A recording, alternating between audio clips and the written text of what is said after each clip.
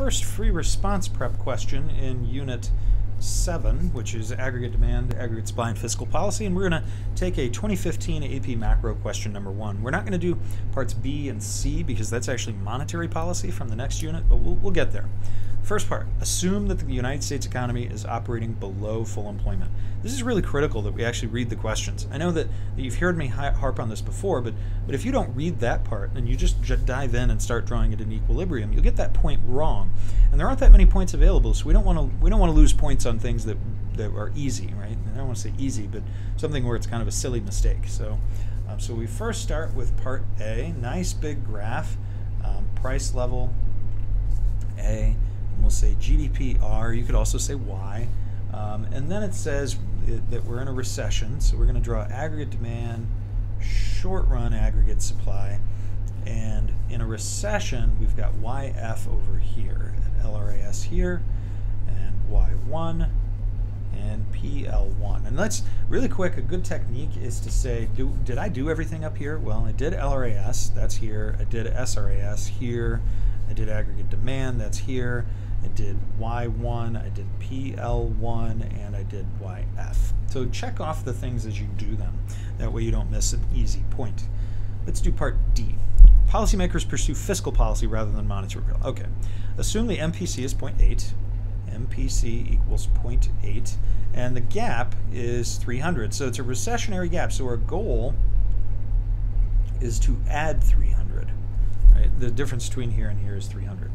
So now we have to transform MPC into a multiplier, and it says if the government changes its spending without changing taxes, how much should they have to spend? So that's what we're going to need is a multiplier. So MPS, first step, we got to find that, is going to be 0.2.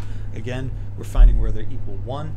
Then 1 over the MPS is the spending multiplier, and that would be 1 over 0.2, which is 5.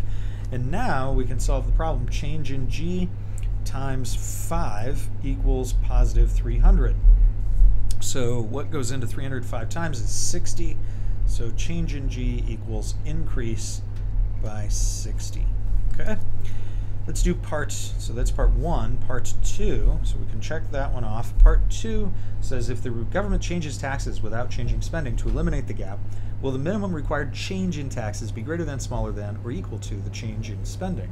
Explain. So the simplest answer is the change in taxes is going to have to be bigger than the change in government spending. And the because is just important here because it does say explain. It's because the tax multiplier is smaller than the spending multiplier. And the idea here is that that first round of spending counts, but the first round of tax cuts wouldn't count. So you can actually calculate this and say the change in T is 75, and that's bigger than the change in government spending, which would be 60. And again, I'm using the tax multiplier to find that. The tax multiplier is -4. In order to close a gap of 300, you would need a $75 tax cut. Okay, let's take a look at part E. So we'll do that one over here. E1 says assume the government cuts income tax rates. Okay, each of the following increase, decrease, stay the same.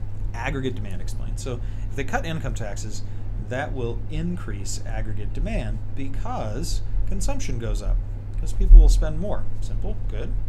And what about LRAS explained? There's no change to that one because there's no change to the productive capacity of the economy.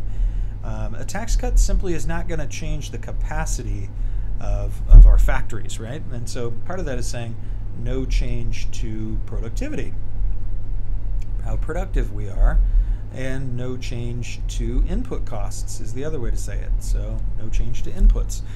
If there's not a change to aggregate supply, then it won't change that long run. So hopefully this helps you make sense of the first prep question. I'll see you next time.